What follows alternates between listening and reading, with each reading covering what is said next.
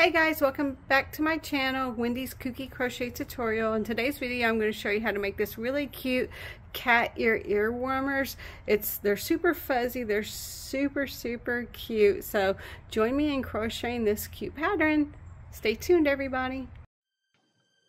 Alright guys, so the tools you're going to need to make this pattern is you're going to need yarn, and I'm just using a red heart worsted weight 4 yarn that you can find anywhere. If you want to see what I use exactly, I use like a really deep purple. I'll leave that link in the description below. I'm using my 5.5mm crochet hook, some scissors, a measuring tape, and of course you're going to need your size chart. Now I'm going to make an adult medium, so I'm going to need about 20 inches in length here for these cute little ear warmers. And all the stitches we're using is just a single crochet. If you have trouble keeping track of where you've began and ended at, you may want to have a stitch marker also, so that way you can make sure that you're keeping track of where you're beginning your stitches at. So here what I'm doing is I am just going to make a slip knot onto my crochet hook there. And what I'm going to do is I'm going to chain, and I'm going to chain to 20 inches. So I'm just going to make a chain all the way until I get to 20 inches. And of course you can make this any size you want to, just chain the length that you need. Oh, and my size chart, you can find that on my community page. It won't let me do it in the description, but you can find it on my community page. So here, I'm just measuring, seeing how long I have to go. So I've got a pretty good distance to go here. I've only got about 8 inches so far. So here, I'm just going to continue to chain until I get to my 20 inches.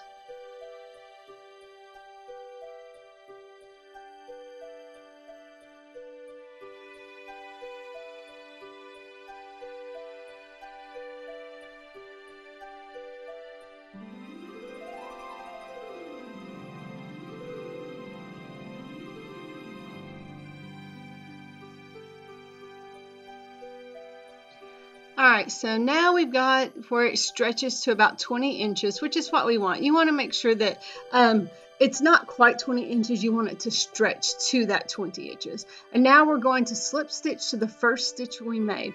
The most important thing when doing this is to make sure you are not turning your chain. You want to make sure that you slip stitch and it's even around, that the chain is not turning at all.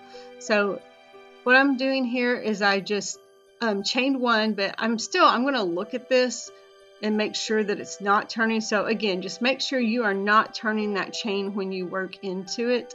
So you can see I'm kind of looking at it now. I'm like, okay, what do I need to do here? And I'm stretching it out again, making sure that that chain is not turning. And after that, what I'm going to do is I'm going to just make one single crochet all the way around. And then when I get to the first one that I made, I'm going to slip stitch into that first single crochet, or the first single crochet that I made. And again, I'm just doing one single crochet all the way around. And the most important part in this whole thing right now is that you make sure that that chain does not turn while you're working in it.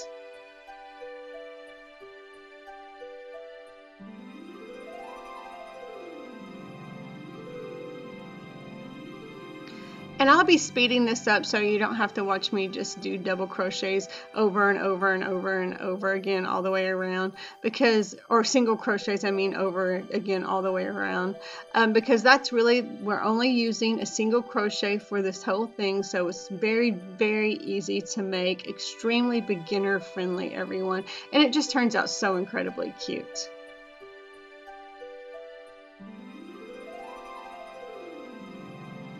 And here what I'm doing is I'm counting my stitches, and it's a good idea to count your stitches. I have 65 total stitches in this in each round. So I'm counting my stitches. That way I make sure that every round that I do has 65 total stitches in it, and then I'm not accidentally doing one too many or one too less.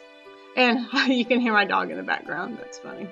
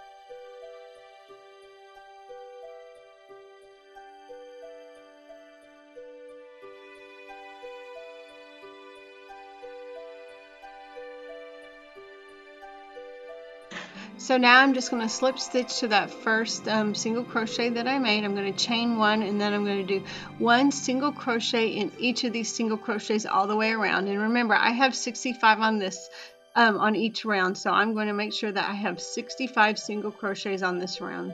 And then when I get done, I'm going to slip stitch to the first single crochet that I made.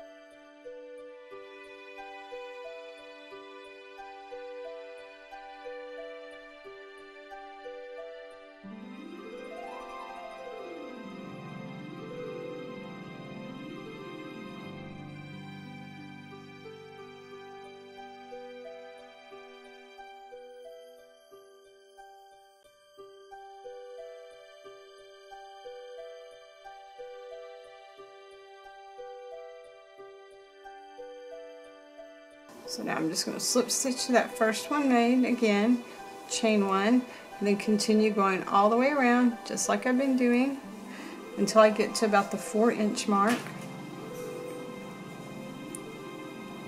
And I'm going to stagger it when I do this, so this time I'm starting in this stitch, the next row I'll start in the next stitch, but I'm just going to make sure I don't do too many, so I'll have 64, so I'll have 1 stitch extra here. That makes this middle line up correctly.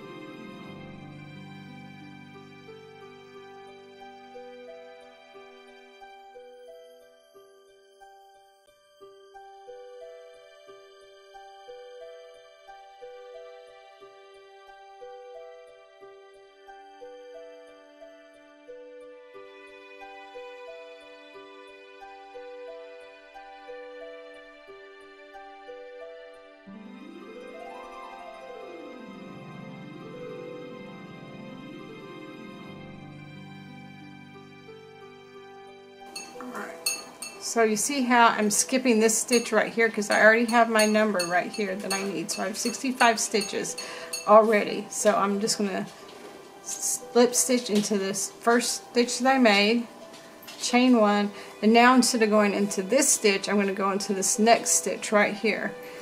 And I'm still going to do 65 single crochets. That's just going to make this line line up correctly.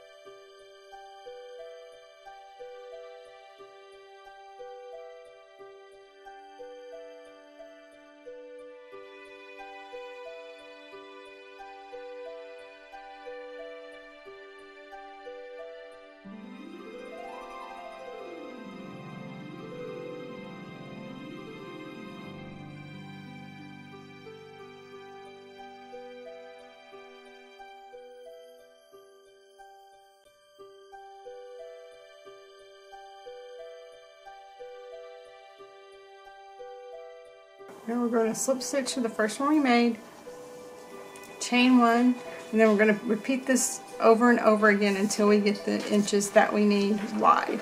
So this one's going to go into the same loop this time because we went into the next loop last time. And I'm going to just do 65 single crochets again.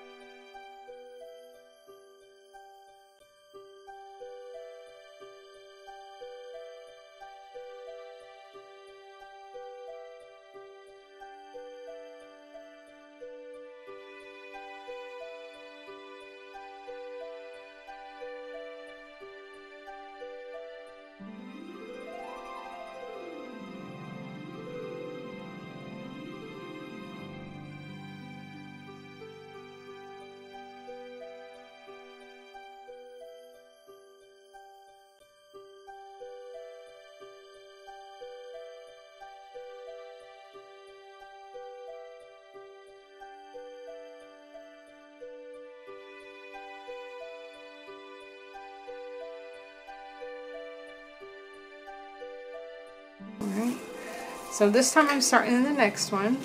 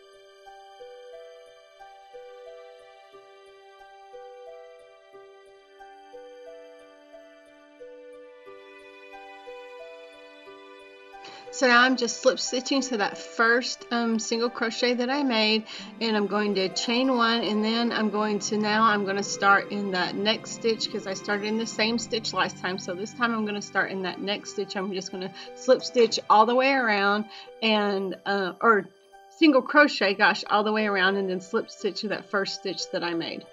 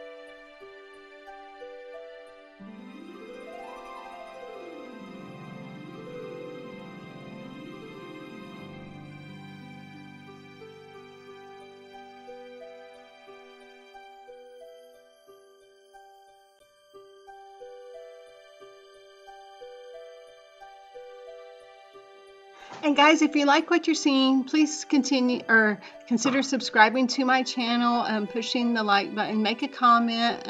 Let me know what you guys would like to see. If you subscribe to my channel, it would really help me out. I would really appreciate it, guys.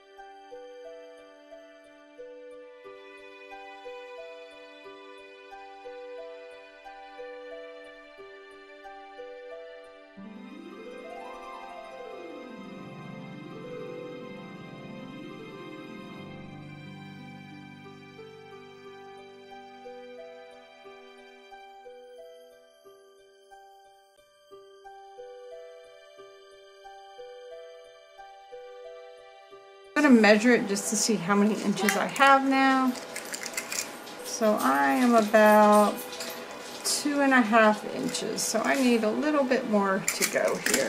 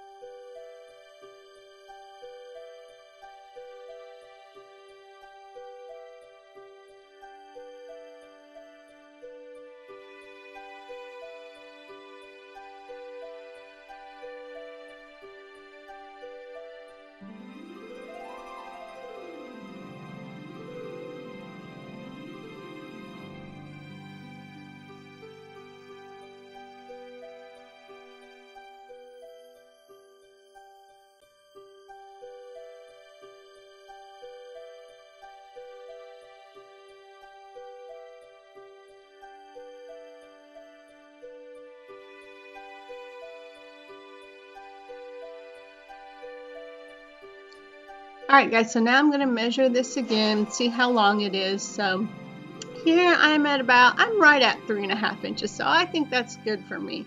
So I am going to go ahead, I'm going to leave my yarn long here, and I'm going to cut it, tie that off, and leave my yarn long. And now what I'm going to do is I'm going to just work the yarn, the piece I left long, straight down. So it doesn't have to go that line right there, it doesn't have to go right on that line. Just make sure you try to put it straight down, or as straight down as you can. So again, it doesn't have to work right on that line because that line isn't quite straight down. So I want to make sure that I'm going as straight down as I can. Now, it doesn't have to be perfect by any means, but I'm just working that piece of yarn in and out there, and going again straight all the way down with it.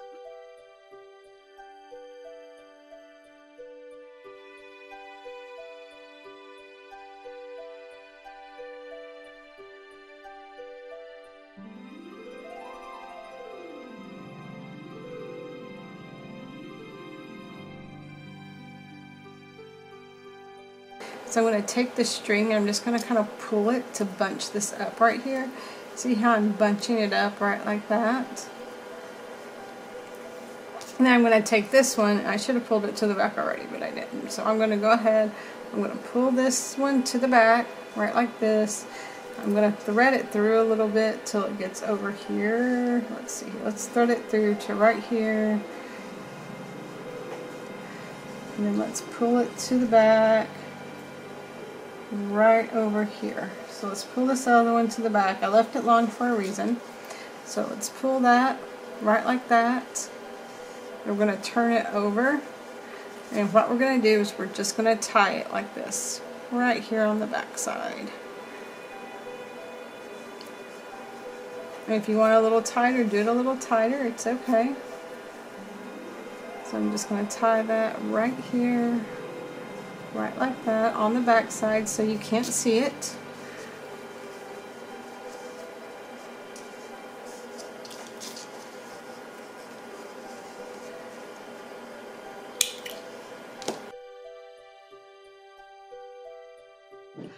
Alright, now that we have our main piece made, now all we have to do is make our ears. So I'm using a really fuzzy kind of yarn here to make the ears, and so what I did was I made a slip knot, and I'm just doing I chain 2, and then I'm making 4 single crochets in the first or the second chain from my hook, so the first chain that I made, and I'm just going to slip stitch to that first single crochet that I made, and I'm going to chain 1, and after I do that, what I'm going to do is I'm going to do 2 single crochets in that first stitch, and then 1 single crochet in the next stitch, and then I'm just going to repeat that all the way around until I get back to the first stitch that I made, and then I'm going to single crochet to that first stitch that I made.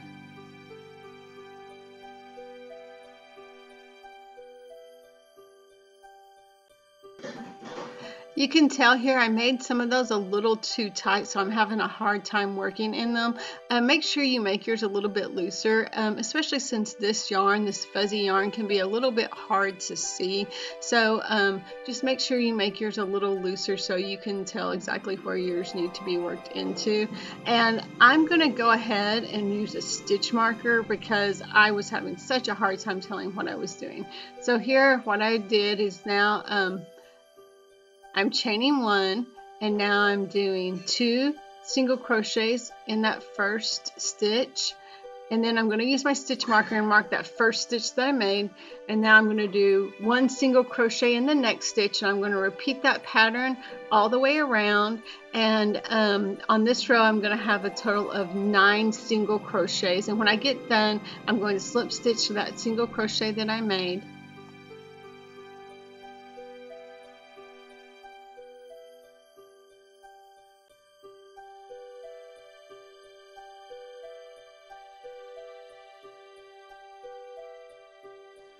So here I'm just slip stitching that first single crochet that I made. I removed my stitch marker. Now I'm going to chain 1, and then I'm going to do on this round 4, I'm going to just do 1 single crochet in each stitch all the way around, and I'm marking that first stitch again, that way I don't get confused. and just one single crochet all the way around. I'm going to slip stitch to that first single crochet that I made.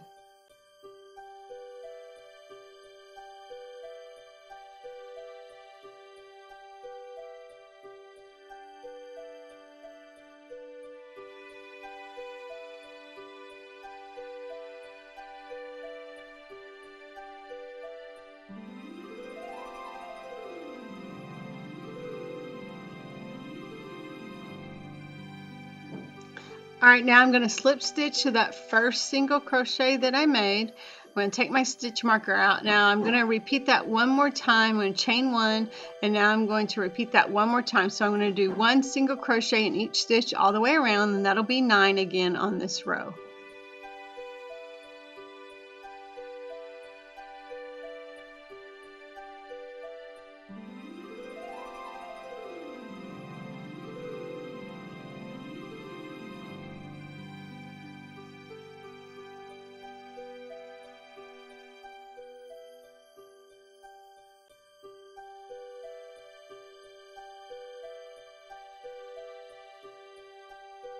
Now in this row, I'm just single crochet into that first slip stitch that I made. Now I'm going to, in the first stitch, I'm going to do 2 single crochets in that first stitch, and then I'm going to do 1 single crochet in the next 2 stitches, and I'm going to repeat that all the way around.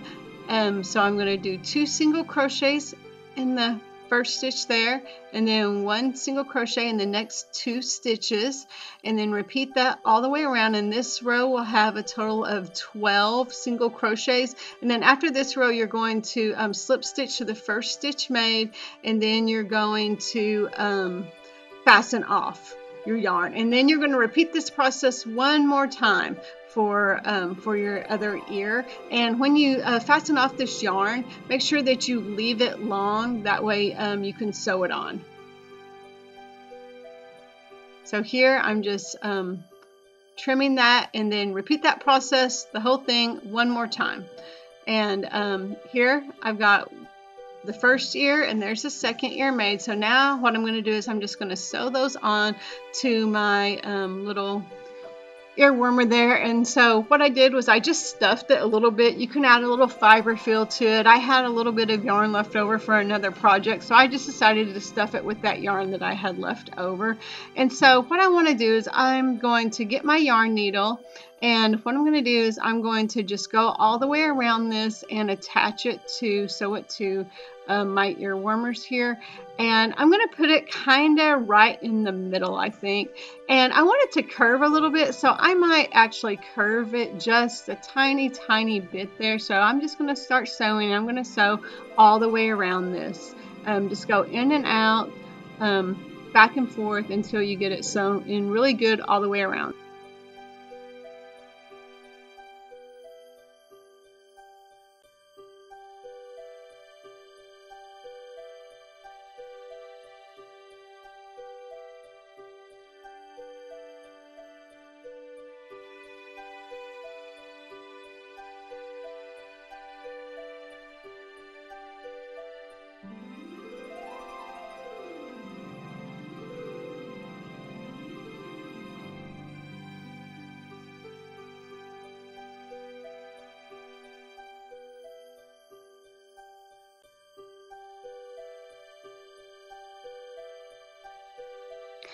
Alright, so now that I've got it sewn in nice and secure, I'm just going to tie it off in the back, make a knot, go through a couple of times, and just tie it off right there in the back. I'm going to cut my yarn after I'm done. And actually what I'm doing here is I'm going to go through the middle. So I decided not to cut the yarn. I was going to at first, but I decided not to. So I decided to pull that little piece of yarn up through the middle of the ear there and just kind of work it through a little bit, and just leave it attached, the whole thing.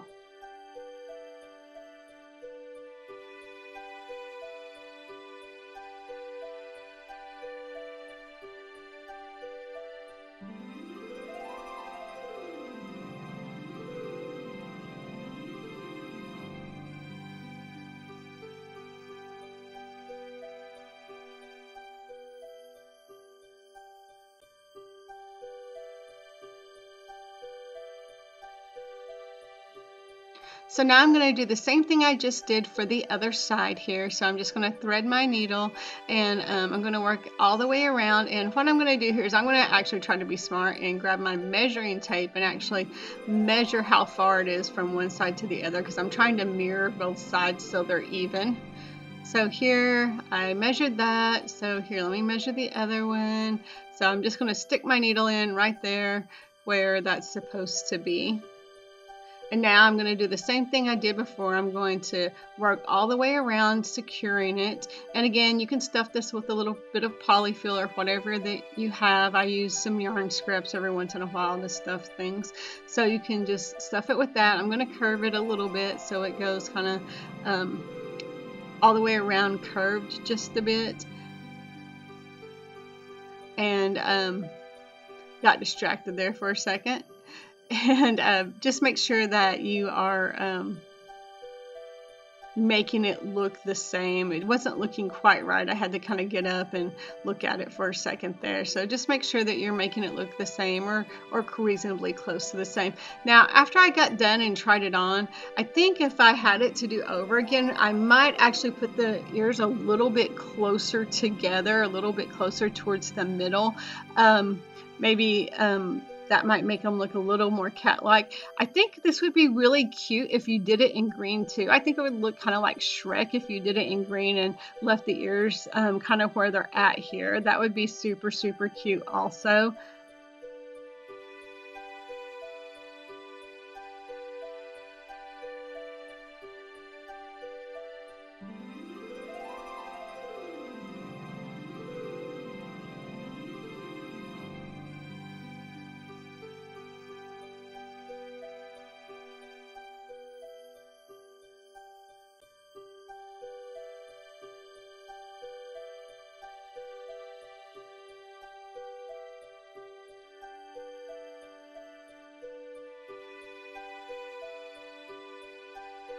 And again, on this side, I'm going to do kind of the same thing. I'm just going to work that around through the middle, so I'm not actually having to cut my end there. So I'm just working it right there through the middle. I tied it off, and so it was nice and secure. They just worked that through the middle there. Thanks for watching Wendy's Kooky Crochet tutorial. I hope you loved this video. If you did, please consider subscribing to my channel and liking the video. And I'll see you again next time. Happy hooking, everybody.